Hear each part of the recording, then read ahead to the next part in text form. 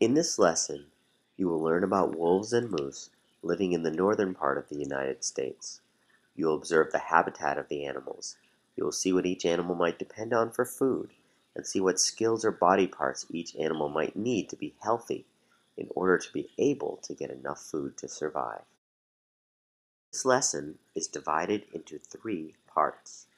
In the first part, you'll observe wolf, moose, and plants of Isle Royale.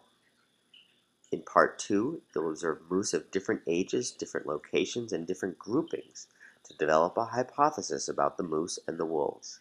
And in part 3, you'll observe moose bones and develop hypotheses about the bones, just like scientists do at Isle Royale today. The first part of this video is about 4 minutes long. As you watch, record and discuss everything you see that might be related to the survival of wolves or moose.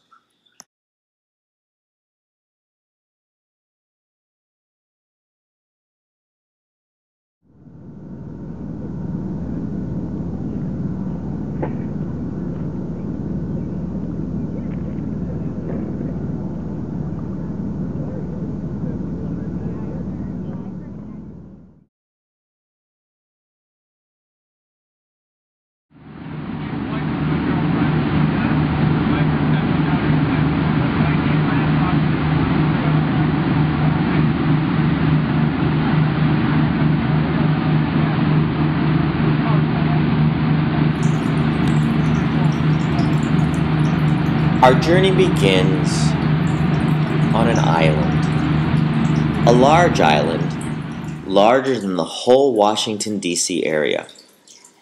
This island is in a place that we know as planet Earth. The island is also in North America, where you see those great big lakes. Those big lakes are in the northern part of the United States, and the biggest lake, the lake on the top left, is called Lake Superior. In the middle of Lake Superior, there's an island, and the island's called Isle Royale.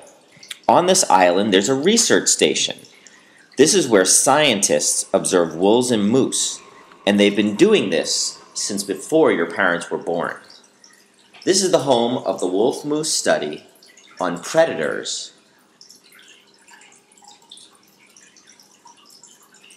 and prey.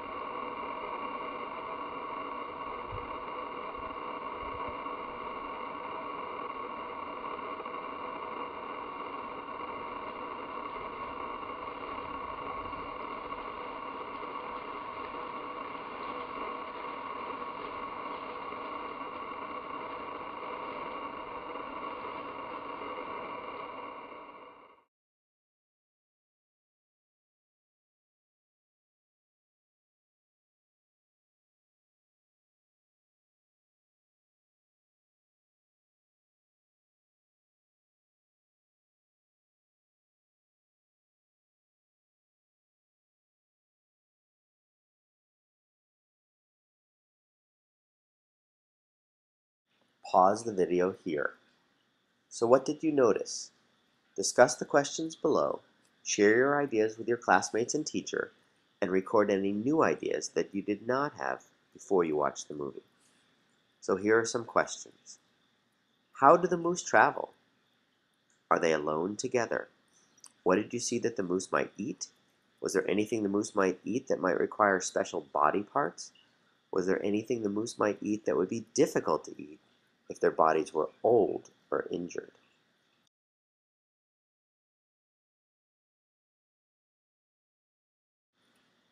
Now think about the wolves. How do the wolves travel? What did you see that the wolves might eat? Was there anything wolves might eat that might require special body parts?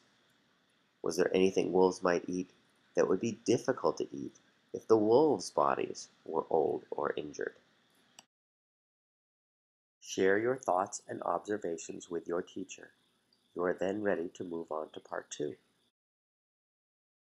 Part 2, Wolf Preferences.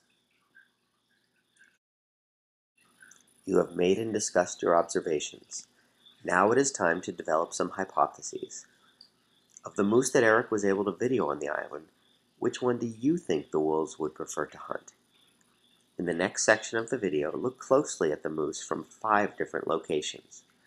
As you observe the moose, develop, discuss, and write a hypothesis that begins, I think the wolves would prefer to hunt the blank moose from location blank because what comes after the because will be your evidence or observations that support your theory or support your hypothesis on which moose you think the wolves would prefer to hunt and why.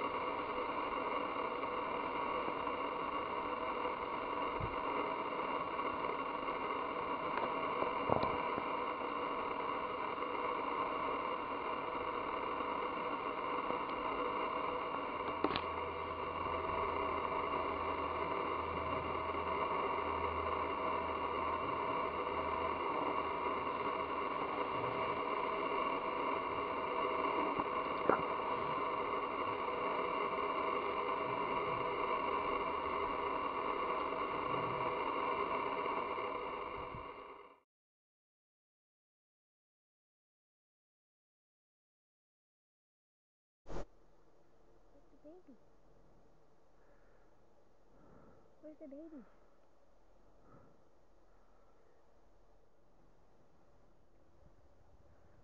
Baby's just a little bit farther away than the mommy.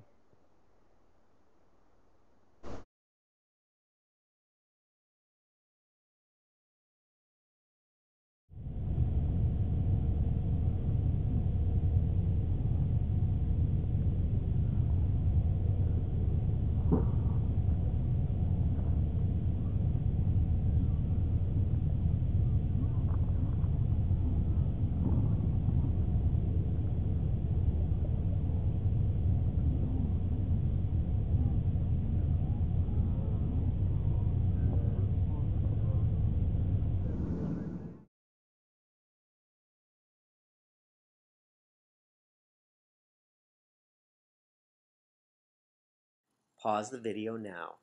Complete your hypothesis about which moose you believe the wolves would prefer to hunt. Share your hypothesis with your classmates and teacher.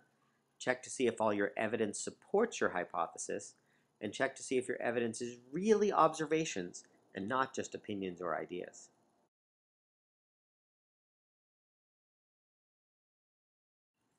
How would you test to see if your hypothesis was correct?